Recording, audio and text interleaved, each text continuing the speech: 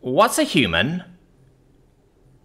The spacer paused, then took a deep pull on his drink. You know monkeys? Sure, said the bartender. A fairly common evolutionary niche. They're omnivorous pack animals, right? Generally aggressive, opportunistic, and smart. Well, a human is basically a monkey, but no tail, and not much fur, although they like wearing the skins of other animals. Sounds gross, said the bartender. Although wearing other animals' skins wasn't that unheard of for really primitive sapiens.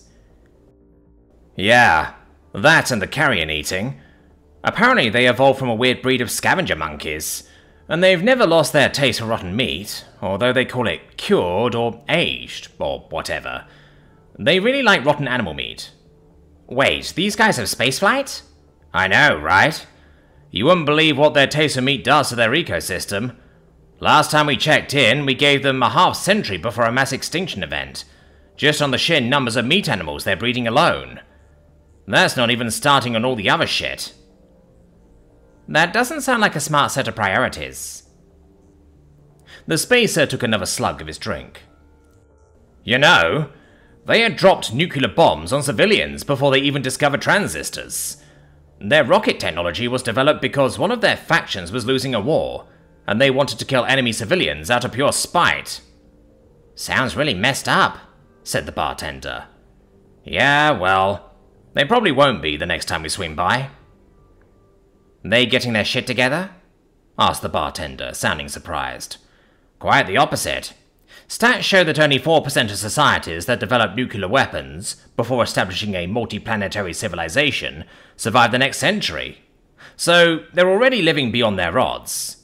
Plus, they managed to wreck their ecosystem as badly as I've ever seen. Like mass extinctions? These monkeys breathe mass extinction. They were driving other animals into extinction before they'd invented the wheel. No, I mean, total ecosystem collapse. High odds of lowering the habitability rating of their planet, at least to the point where they can't support their current population. Low odds of lowering it so badly that it can't support large land animals. The spacer frowned into the dregs of his drink.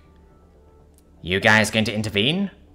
Well, the guys on the mission all wanted to, but we kicked it up the command chain, and they basically told us we don't have the budget. Better to let the monkeys eat each other and start over. Hush! That's the galaxy, said the spacer. Sucks to suck.